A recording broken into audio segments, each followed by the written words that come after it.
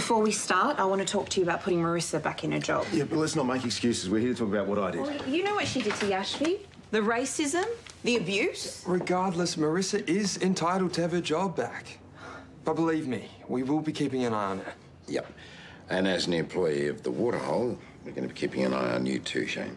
And I want to apologise again. My actions were not a reflection of who I am. I can do so much better. Which is why you still have a job.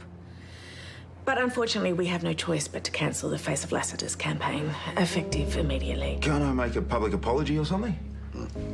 Too late. Damage is already done. Look, Kershaw was uncomfortable. Anyway, maybe it's for the best.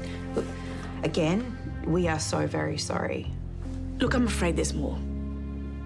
Our other investors aren't happy. It's been a tough call, but Lassiter's will no longer support your production of Flapper or allow it to be staged at the Waterhole. That's going to kill our show.